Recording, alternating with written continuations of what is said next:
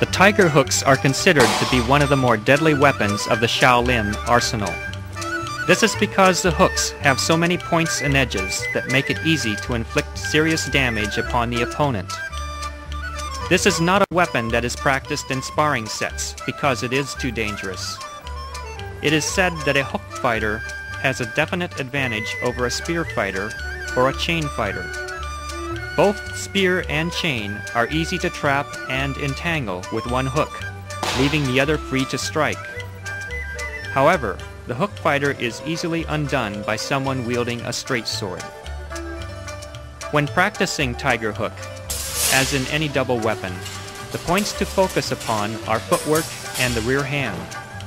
The footwork is lighter and quicker than single weapon practice, so that transitions from right to left or left to right can be made efficiently and easily.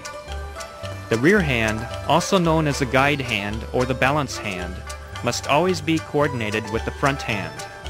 Unlike double broadsword, hooks are not as concerned with continuous spins. Since the hooks are all edged all around, they are never tucked under the armpit, or they may cut the user.